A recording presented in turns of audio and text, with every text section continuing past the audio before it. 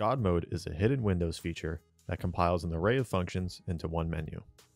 To enable God Mode, navigate to your desktop and right-click to create a new folder. We'll need to rename the folder with a specific chain of text characters. You can find this chain in the description and on screen. Once entered, the icon will change to the control panel icon and the name will disappear. Double-clicking this brings us to the God Mode menu, where we have a massive array of PC controls and customization abilities. The search bar on top lets us quickly find prompts that would usually be buried in submenus in the normal settings program.